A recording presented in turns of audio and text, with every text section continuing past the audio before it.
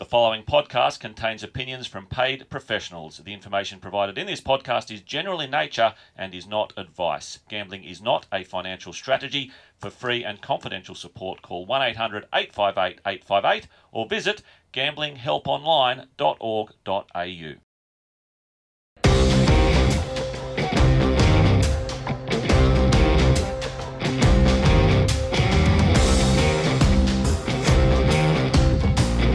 Hello and welcome to episode 3 of Horse Racing 101, the podcast designed to help recreational punters improve. I'm Paul Joyce, joined by the one and only Kiaarn Dickens. How are you? I am fantastic and very excited to be back in studio. Yes, we're looking forward to this one. We've done 2 episodes already. If you haven't already watched them, make sure you do. They will set the foundation for what we're going to look at today. And starting today, we're actually going to clean out the closet, and we're going to just touch on a few things we may Whose not closet? have... Probably your closet, I suppose, because it's probably messier than mine. Bad idea. So that's why we're going to clean out your closet. So what we're going to do is just touch on a few things we didn't probably touch on in episodes 1 and 2 that we want to cover off. Again, all of this design just to help punters get a little bit better at what they do, a few tips and hints. And if you adopt these, I think it will definitely help your overall punting experience and hopefully improve a little bit on what you're already doing. So that's the aim of what we're about to get into. So we're going to clean out the closet, Kiaarn. And the first thing we're going to touch on here is sectional times, because it's a term that's thrown around a lot. Some people swear by them. They live and die by them. Other people don't even use them at all. Sectional times, of course, is what we're going to touch on. So first of all, I use them. Do you use them? And if you do, how do you use them? Okay, so I don't use them. It's not a rule of thumb thing with mine. I use them when I'm doing Saturday meetings. If I see a horse that I think's doing better work than others, I will then go to the sectional times to make sure that that backed up what I saw with the eye, opposed to it maybe being flattered by passing some horses that were ending on their runs. And the other thing I like to look at is final 600s. And if a horse was well back in the ruck, how well it's done to make up the margin that it's done. Or a horse that's burnt the candle at the beginning of the race and been able to back it up at the end. But it's not something I live and die by, but something I do use. Yeah, for sure. I'm pretty much the same as you, actually. I look at the sectional times pretty much for every meeting when I go back through them, if you can get hold of them. Obviously, in New South Wales, Punters Intel is a wonderful app that gives you every single bit of the sectionals you could possibly need. And in Queensland, on Racing Queensland, they do pretty much every track now in Queensland Provincial, even some country tracks. So you can get your hands on them very easily. And as you said, I use them to back up what my eyes have already told me when I'm watching a replay.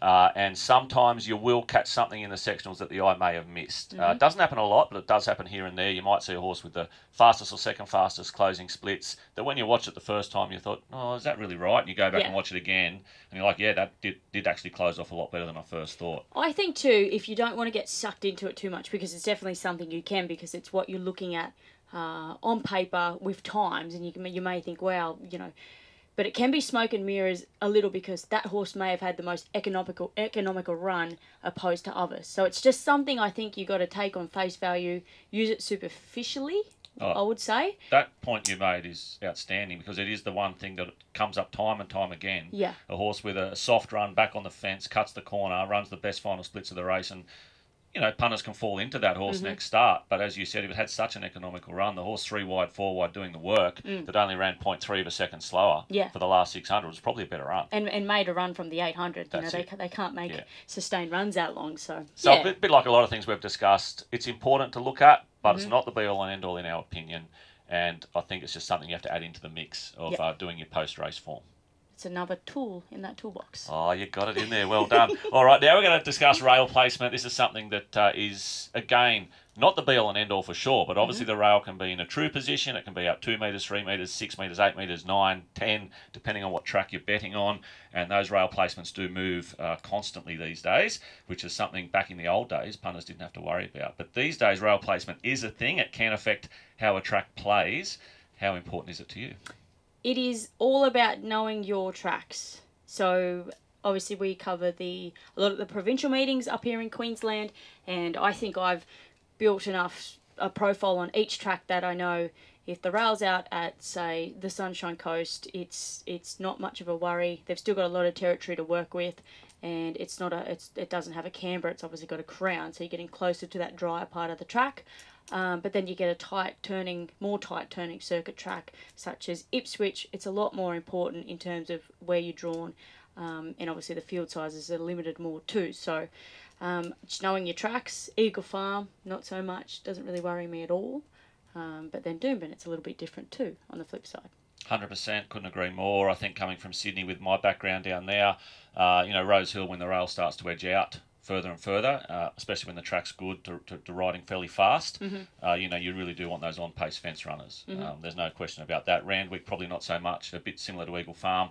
And Sunshine Coast, there's such a big open space there that it's rare that the rail placement will have an effect. But at Canterbury, it will have an effect. As again, if the rail goes out at Canterbury and the track's riding quite firm and fast, it's going to be very hard to come around them and make ground. So, I mean, it's logical, and I know a lot of punters keep stats on it all, and the track played this way on this particular day, this way on that particular day. Again, for me, I'd like to take it day by day. Me too. You've got different, and we walk a lot of tracks, yeah, right? So when you walk a track, the profile changes from week to week. 100%. So it's hard to line something up from 4 months ago and then compare that to the same track, but it's a totally different profile 4 months later. Like in the middle of winter compared to the peak of spring. The same track can be very different. Exactly. It's grass coverage, it's the irrigation or rainfall, it is how long the grass has been left or how short it's been cut. So it's another grey area and another thing to not buy too much into, I think, in terms of thinking that, again, it's the be-all and end-all. Well done. All right, let's move on now to wet tracks. We did just touch on track condition. Obviously, wet tracks is a thing that does thwart punters at times. We can get wet... Thwart. Thwart. It means that it gets in their way a little bit because obviously we can have wet winters where you might get Sydney's had plenty of them. You might get three months of heavy tracks, and you just can't get away from them. And it's hard to assess horses' form when they haven't raced much on wet tracks. I mean, up in Queensland, I think the last 12 to 16 months we've been lucky to have 3 or 4 wet tracks, like genuine wet tracks. So we've been lucky that we can just constantly do our form for good tracks, but when you do get a run of wet tracks or an unusual wet track out of nowhere, how does it affect you doing the form?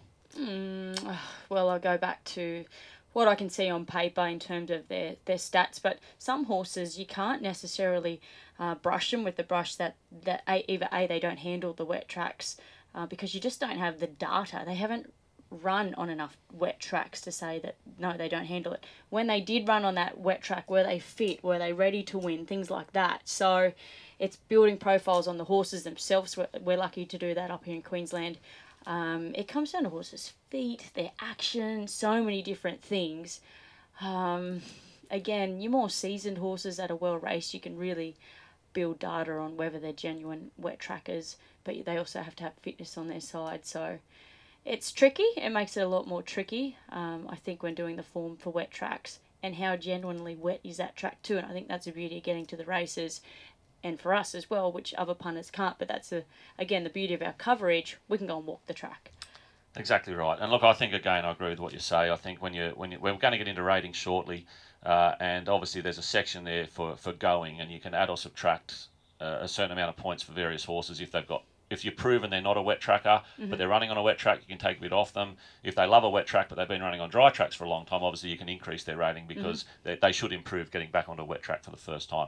The other thing, of course, which you touched on, is that all horses are different. And I've seen horses that their first 20 starts didn't like a wet track at all. Yeah. By the time they're 6 and 7, they start to perform better on wet tracks. So I think you can't lock and load too early. I think you've got to be willing to adapt at all times.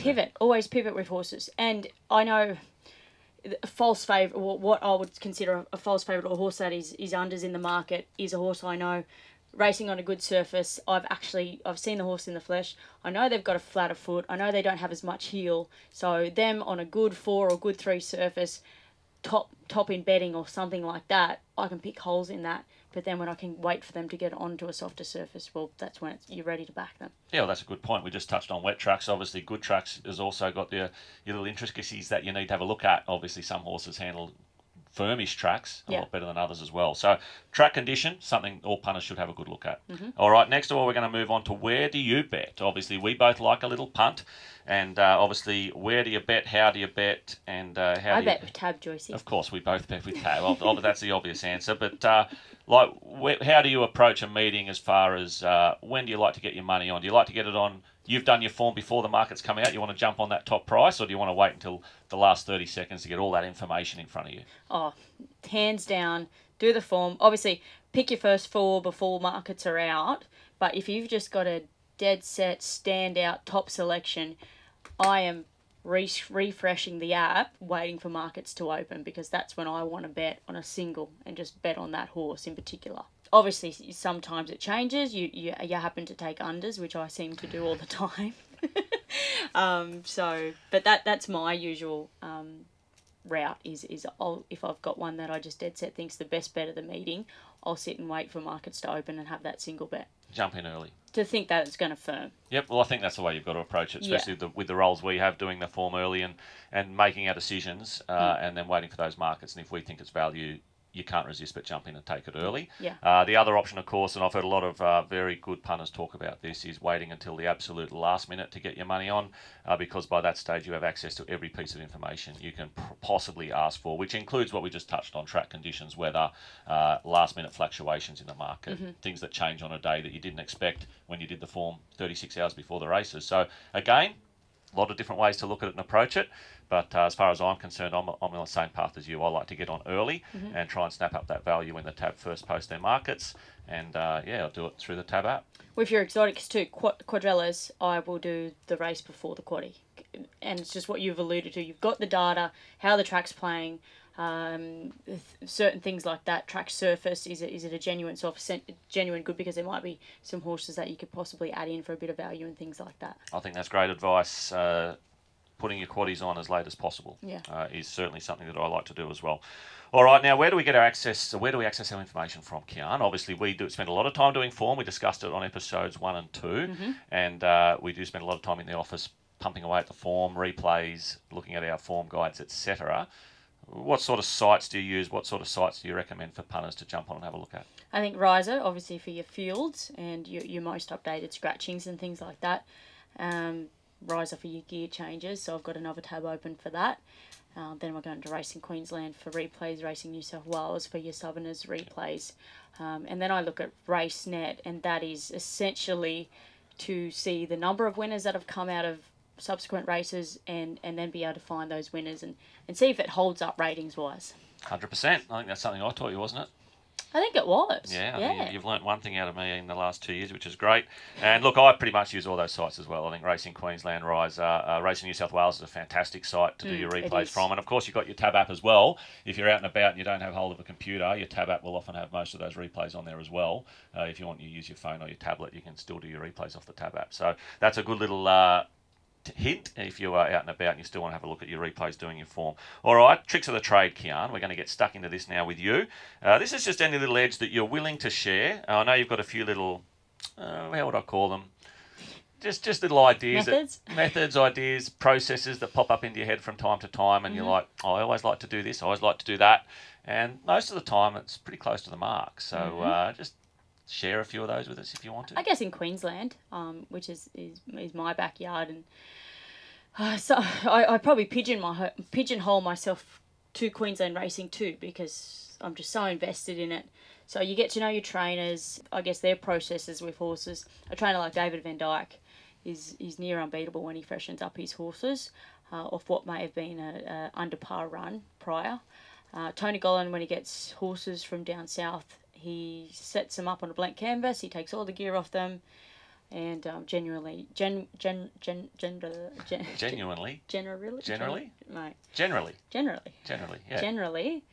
you'll see an improved run. First up. For sure, yeah. And obviously we touched on choke downs and things like that. Okay. is where I like to hone in. Now, another area that I've noticed with you, which you're definitely a lot better at me than this, miles better at me than this, is your eye for a horse in the yard. Golf. There's only one thing you're better at, Amy, and this is it, all right? I'm not giving you any more, so you better enjoy this one. But it's your eye for a horse in the yard. Obviously, you've spent your whole life around horses, your adult life at least. Yeah. Even though I have since I was a kid going to the races, I've never been as hands-on with horses as you have. So you've definitely got a knack. I've seen you at the races before when you haven't done the form, and you've just had to basically turn up and do your best out of the yard, and you've still managed to walk home with a couple of double-figure winners. So what do you look for in a nutshell when you're trying to find horses out of the yard? I still am working on thinking what's my sort of black and white go-to when looking for a horse in the yard, because it is different. I've always said if you go to the races, look at the shiniest, healthiest horse that's stepping out nicely, overstepping and things like that. It just does not guarantee you a winner.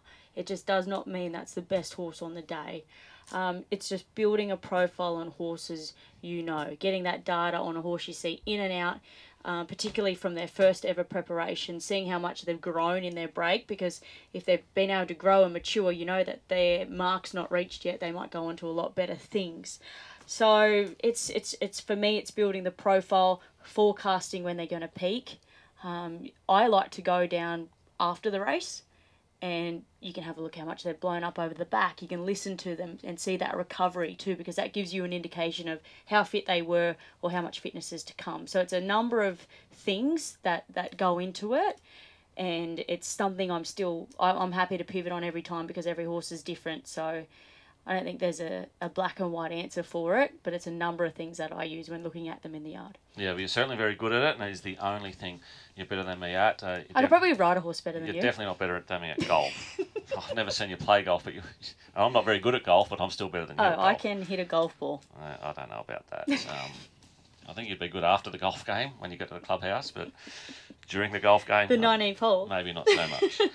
All right, Kiaarn, that's cleaned out the closet. I think we've covered off most things we wanted to cover there. Most punters that are asking questions. Dodged a bullet there. They're the sort of questions they wanted to find out. So thank you very much for helping us out with that. All right, now you're going to start to probably probe me a little bit more as we get into actual ratings. Now, we're getting into the nuts and bolts of things here in episodes 3 and 4. Mm-hmm.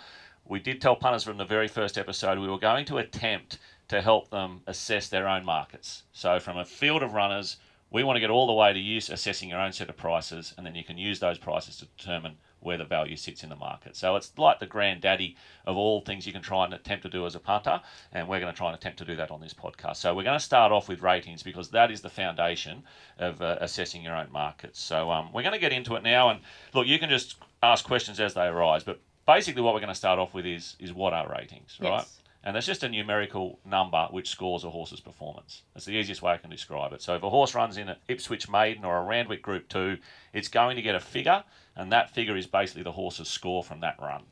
And over time, you're going to build up those scores every time a horse goes to the races, and you're going to be able to line them up and see if a horse is improving, if he's getting worse with racing, if he's just flatlining across every single time he goes out, he runs the same score. And that will help you line up, obviously, horses when they compete against each other that might have run at Randwick or might have run at Doomben or might have run in Melbourne, and then they start meeting in the same race. Well, how do you line that form up? Well, the easiest way to do it is to use their rating, which is just a simple number that scored their performance. If one horse scores higher than the other, that horse should beat the other horse. I mean, it's pretty simple, right? Makes sense? Well, in theory. In theory, exactly. Yeah. It's a lot more complicated when you get into it, but that is the theory. Yeah, and that's the gist. And that is why ratings are so important to use. I think they're great too. And they're so accessible too. So if you don't have time to do them yourself, which not many punters do, you can get them from anywhere. Where do you get them? And that's probably what we're going to talk about. I mean, you can get them from Racing Australia. Mm-hmm. They do their own. Each state does their own. Racing Queensland, Racing New South Wales, I'm sure Victoria do their own. I'm sure every state does their own. And then you've got companies that you can buy them off as well. You've got professional outfits that keep even more extensive data, more extensive ratings, whether they're time ratings, weight ratings, whatever you want to do, and you can purchase them as well. But personally, if I had the time, I would do everywhere. But with the time I've got, I'll concentrate on just keeping my own in Queensland. So in terms of determining value? In determining value, so that is the key. So we're going to get to that as far as a rate. What you do with a rating to use it to turn it into a price will then be able to indicate to us where the value sits in the market. So we're going to get to that in episode 4, but we really just wanted to cover off what a rating is. And I'll just give you a quick example, right? So out of all the years I've been keeping ratings, the highest horse that's ever... She actually blew my rating scale to a new level, because I thought I'd gone as high as I could go. Black Caviar held the top rating on my figures, a figure of 83. Now, a figure of 83 doesn't mean much to anyone, but that was my highest figure at the time, right? So no horse had rated higher than 83. That was Black Caviar. Winx came along, and in the end I thought, well, there's nowhere else to go. I can't keep giving her an 83. Like, she's better and better than that. So if she ended up hitting an 84. So she's been the highest horse I've ever rated. Obviously, you can look at time form ratings. I think, off the top of my head, she might have been around the 130 $1.30 something mark, and that was also extremely high, if not the Yeah. highest horse for Australia. Black Caviar was probably right on her heels as well. So they're pretty obvious ones, but they top most rating charts in Australia over the last 15 or 20 years. The other thing we're going to show, we're going to put a table up because there's a little bit of maths coming in episode 4. Don't worry. Yeah. Don't worry. It's primary I'm school gonna have maths. Smoko for It's that going to be segment. pretty. It's going to be something you can handle. We're just going to put a table up which just converts rating figures into markets and gives you a percentage chance of winning as an assessed price. And we touched on this right in episode 1 with our coin when I flipped you a coin and there were only 2 options, heads or tails, and it was 50-50, which meant heads is a $2 chance. Tails is a $2 chance. We're going to get into that now with horses, so it's a lot more complex, but the theory is the same. We're just trying to work out what percentage each horse chance have of winning, and we're going to convert that percentage to a price. And then you're going to be able to look Find at that. your value. You're going to look at that price against the market, and you're going to be able to see your value. So when we get to that stage, it'll make a lot more sense. But that's what we're up to with ratings. Hopefully that covers it off well enough. Obviously, you can go a lot deeper with ratings, but they're the basics, the nuts and bolts of how they work. And then something punters shouldn't be scared of. You know, there's something that punters can look at. We're going to talk to one of the ex-handicappers in a minute, aren't we, Mitch Trelevin, and he's going to give us his idea of sort of when he was working in the handicapping department, how ratings worked, and even what he says I think will make things a lot clearer. So you had a chat to Mitch, and we're going to have a look at that shortly. Yeah, he's a really switched on guy too, and he's now working as Tony Gollan's racing manager. So without knowing it as common knowledge, I assume he's pretty crucial in helping best placed horses to not necessarily beat the handicapper, but be well weighted. All right, well, you did have a chat to Mitch, so let's have a listen to that now. Yeah, the jobs covers a lot of ground, but mainly coming up with the race fields, and to do that with handicapping, we've obviously got the template and the ratings-based system now, so each horse, when they win a race, get a rating, and re-rating those horses after each run is a really important part of the job, and that's where most of the time goes. So for those who don't know, what are handicap ratings and where do punters go to find them? Yeah, all horses' ratings are normally displayed on Racing Australia after their run. So Racing Queensland's got a pretty good handicapping template and policies and procedures that are on their website, and punters can go there and get a lot of really good information there. So how do those ratings relate to the weight given to a horse in a race? It depends on the race. Benchmark races are probably the normal explanation for that, and the highest rated horses get the most weight. So benchmark 80s, an 80 rated horse will get 60 kilos now. We've recently changed it in Queensland, so top weight gets 60, and then they're weighted down from there depending on their rating. So benchmark races are really well utilised in Queensland for horses that have found their mark, but they're good betting races as well. So is there a way that punters can use this system to their advantage, and what should they look for? I think of late, the last 5-10 years in Queensland, we've really started to utilise class set weight racing, more so in town. On Saturdays you'll see very frequently, class 3 plates and class 6 plates, and essentially what that means is you're weighted off how many races you've won, which is your class, and you can have horses that are significantly higher in the ratings carrying the same weight as horses that are very low in the ratings, so you can really sort of identify which horses can win and which horses can't. Okay, Kiaarn, it's time for Changing Gears, one of our favourite segments on the show, where we discuss an important gear change. We had you out and about doing some research, some quality interviewing, and you caught up with Sheldon, the farrier for the Tony Gollan stable, and you asked him about the effect of concussion plates. Fact or fiction? Punters shouldn't place a bet on a horse when they see concussion plates in the gear change. Fiction. Yeah, no trouble at all there. Just all it is helping the horse cop a little bit of concussion on a hard ground. So yeah, go for goal. So there it is, and I agree with Sheldon for obvious reasons because he's a subject matter expert. But I wouldn't be deterred too much by the gear change of concussion plates. It's obviously it's like a little padding in the brace plate itself, of course, to absorb that little bit extra concussion, and mainly you'll see it go on when we know we're going to get a good track. So trainers will forecast if we're going to be really on top of the ground, and they may add the concussion plates, and they're similar weight to race plates. So for mine, I'm never too deterred unless that horse has been running quite under par on good tracks prior. time for, no doubt, everyone's favourite segment of the entire podcast, Kiaarn. And it is, of course, language, because racing has its own language, and you certainly have your own language and your own words that you like to throw around and use quite often. And we call this the Kiaarnism. For a horse debuting, at least tongue. I need a tongue tie. This is a new one that's really just come into your lingo probably in the last few months, but it's constantly out there. And of course, we're talking about what is a weird flex. Weird flex is when somebody is essentially, in a roundabout way, self-promoting themselves or something, and you can really bring them back down to earth, or the people who are listening, by just sort of throwing it out there and being like, weird flex, like weird flex. And everyone will instantly realise that that person has been big noting themselves. Exactly. Right, so that's when the weird flex comes out. It's you just basically pulling them back to earth with a weird flex. It's a simple term, but it pulls them back and lets everyone else know that, hey, old mate over there was just pumping up his own tyres. Exactly. Right, so we've got to the bottom of weird flex. Now, how about this for a racing term? Because this is one that you've got to wind the clock a long way back, and I'm sure punters understand what it means. You hear it all the time. Yeah. But have you ever actually thought about it? Like, we're talking about the word furlong. I mean, we say it all the time. They're at the furlong pole. There's a furlong to go. They ran the fastest final furlong of the race. What is a furlong? It's 200 metres. And where did it come from? I have no idea, but I probably should, but it doesn't matter because I know what it means. I don't know the origin of it. But as a track work rider, furlong, we spoke, well, obviously we still speak in furlongs, but that 200 metres, so that's something he dealt with every day, 5 home 2 and things like that. So that's right. Yeah, you're going out to do your work over a certain amount of furlongs. So that's right. So it's very old school, but it's very relevant still. We don't say 200 metres. Well, this is what I'm getting to. Should we start saying 200 metres, or should we keep the term furlong? Do not fix what's not broken. Well, okay, so just to touch on furlong then, because it's not used anywhere but racing.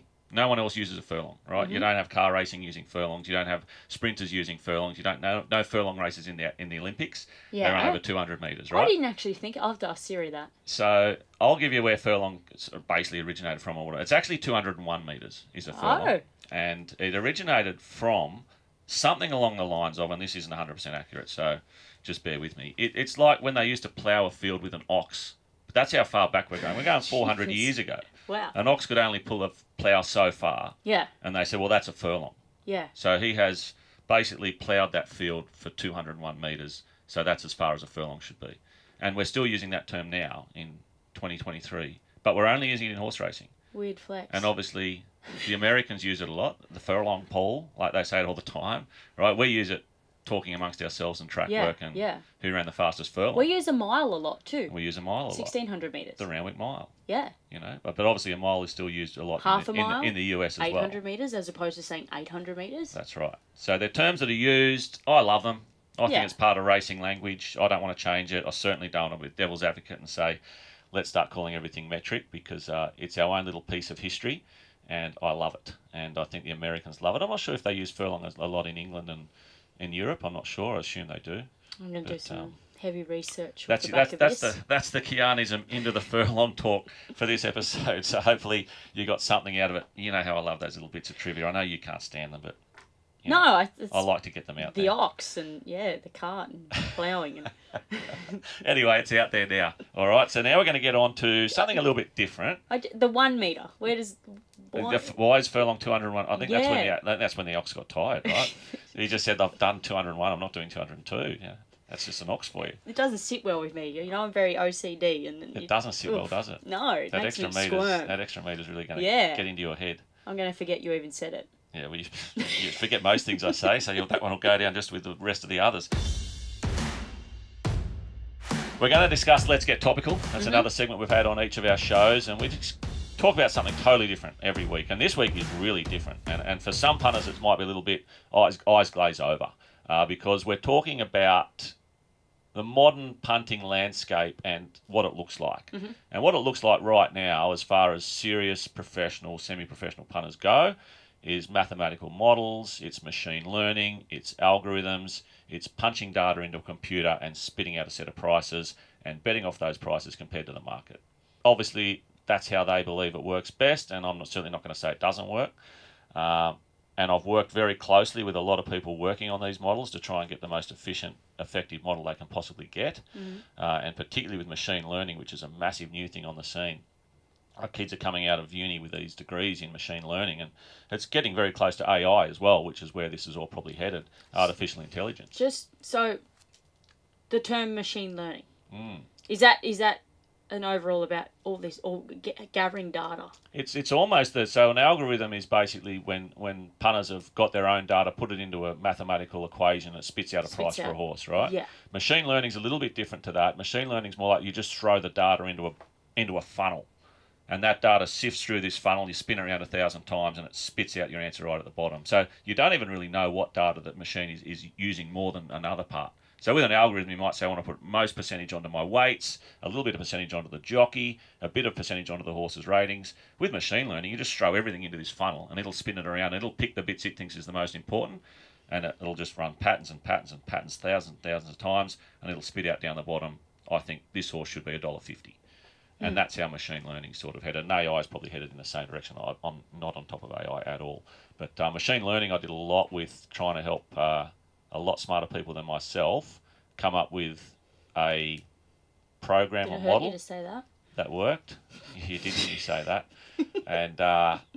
And you know what? They find it really hard to find that golden nugget. They find it hard to get over the line. You know why? I know plenty of reasons why, and we're about to discuss them, which is why we brought this up today. And the funny thing is, it's in the name. Machine. Horses are not machines. They are not machines. Jockeys are not machines. Exactly right, Kiaarn. So And that the X factor they are looking for, I don't think you'll ever get it I don't from a believe, computer. and I don't believe it'll come through data either, which is what we're just going to touch on quickly. I mean, it's too in depth to have it. You could talk about this for days, Yeah. but we're not going to. So we're just going to have a quick chat about it now. And it really is machine learning or algorithm computer models versus just old school doing the form. And most punters listening to this or watching this love doing the form. Yeah. It's what you and I love doing. We love doing the form and trying to solve the puzzle ourselves. We don't want to be told the answer by a computer. Exactly. Whilst we use computers to help us solve a puzzle, we don't want to be told by that computer what the answer is. Like, we'd like to work it out ourselves. So from your point of view, and you just touched on it, where do you think your edge is versus your machine learning, gurus? I think I don't have machine learning. So, and again, I said to you earlier, ignorance is bliss for me. I haven't seen an algorithm.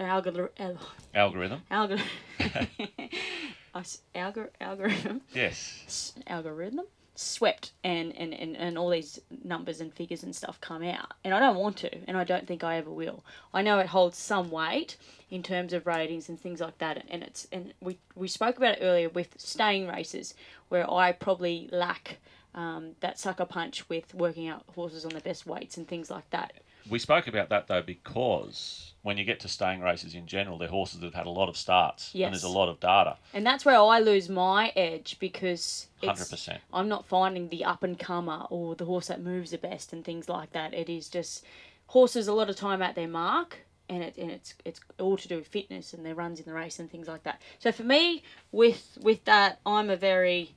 And not everyone else would be the same, but ignorance is bliss for me. It's not something I ever want to delve into, because I'm happy enough that how I do my form and what I go off my eye and replays and an old school, pretty vanilla basic approach is what's always going to work for me. Yeah, so I think common sense and logic takes you a long, long way in doing your best. And then a lot of it is luck. 100%. And I think if you just stick to your simple principles, you use your common sense, you use your logic, you use that human brain, and tap into your strengths. And you know where your strengths are. We've touched on most of them during these podcasts. I know where my strengths are, and they're in very similar areas, I think. We both like lightly raised horses where there's not a lot of information, there's not a lot of data. And, those people using those computer models are then losing the edge that they've got, and we can really concentrate on the edge that we've got, which is our own knowledge, our history, our background, and patterns that we've seen time and time and time again in our own minds, which repeat themselves time and time and time again.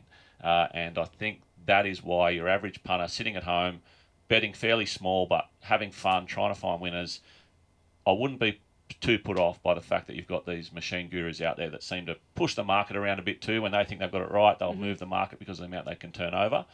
I think we've still got our own little edge, a pocket at least, where we can play and be very competitive. Yeah, I'm all for the little man. And I think, too, it's about not being influenced too much. When you've got a system that works, it'll work again. And when I say about things you can be influenced about in punting, that would be one of those. If you come up with your own set of 4 tips and then someone says, impossible, this horse cannot win on its weights and things like that. Once you're starting to get influence, you will lose sight of what's worked before and what usually works. All right, Kiaarn. The last thing we'll say on that is, and this is what I did learn working on a lot of those models and machine learning programs, is that they are only as good as the amount of information that goes into it. So the flip side of that is, when you've got races where there's not a lot of information they can access, I think that gives the smaller punter a huge edge. So that's the way I like to look at it. All right, Kiaarn, we're going to get on to the final part of the show, and that is our Black Booker of the Week. Now, you gave us 2 Black Bookers to follow in episodes 1 and 2. It's important to note, of course, by the time this gets shown or to air or someone views it, these Black Bookers could well have run, either won or lost, or be well into a campaign, and things could change very quickly with horse racing, as we know. So these certainly aren't locked in gold. We're more talking about the process of finding Black Bookers and what we look for in a Black Booker. I think Black Bookers are very important for punters, especially those recreational punters sitting at home who mightn't have the time to do their own ratings or delve into the form for 4 or 5 hours. But what you can do when you're sitting at home is watch a race, see a really good run, and make a note of it, put it into your tab app, however it works for you best, and make sure you see where that horse turns up next start. And then analyse what sort of race it's in. Is it the sort of race you were hoping they'd turn up in? And then if it is, have a look at the price and assess whether you think it's value or not. So it's an easy thing that any punter can do, and it just works, or at least it works at times. Obviously, it's never going to work every time, but it's something any punter can do, and I think it's just going to improve their punting. Yeah, certainly. Agree? Certainly. So this week, we're just going to go with a horse of Kevin Kemp's, one of our favourite trainers up here who trains from Toowoomba. The horse is called Rubahi. We're going to show you a replay of it, and it's just a really eye-catching run. In fact, her last 2 starts have been terrific. Things haven't gone right. She's ended up shoved wide on both occasions. She's run on well. Touching on what we've covered today, the sectionals are matching what the eye's about to show us in this replay. And the other thing I really like to look for in Black Book horses is lightly raced horses with upside. And she's only had 6 starts. She's never been far off them. She's coming back from a listed race, so Kevin's got a lot of options with what he wants to do with her on the back of a listed race for a horse that's only won 1 start. And I think she'll get out over some sort of a trip in time as well, at least well beyond 1,200 metres. So there's a Black Booker for this week that ticks a lot of things that I look for. Lightly raced, has had a few excuses, probably some disguised runs that aren't going to jump out obvious from the form guide. And let's see how she progresses going forward. It's just jogged me to say something as well what we're looking for in Black Bookers, because there's many different things, and of course I touched on quite a few in episodes 1 and 2. Another thing I just thought of with your maidens, with horses you don't have a lot of data on, so it is a lot on the eye and things like that, and it's not common, but an example, a million years ago when I took Tora from Dubbo to target that Townsville Cup, Rocky Cup, Mackay Cup. They took a small team, and one of them was a maiden, and I think she raced, it must have been a Class 1. Put her in Class 1. It was the only race we could find that was, within when she was ready to race. And there was other maidens in that race because it was, it was due to lack of racing back then. This is a long time ago. So there was a few maidens in that race. She beat every maiden home in that Class 1 and then ran not disgraced behind the Class 1 horses who had already won a race. She went out in a maiden her next start at Rocky, $51. Bolted in. It is another thing you can look for, horses racing out of their grade and coming back to their grade.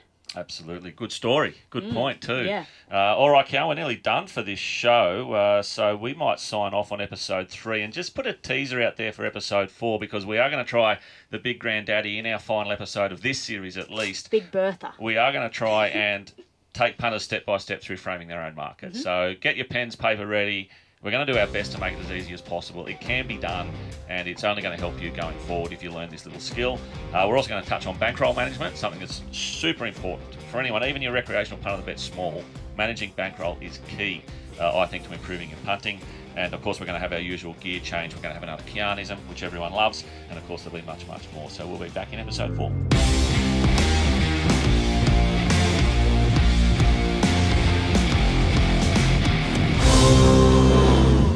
You win some, you lose more. For free and confidential support, call the number on the screen or visit the website.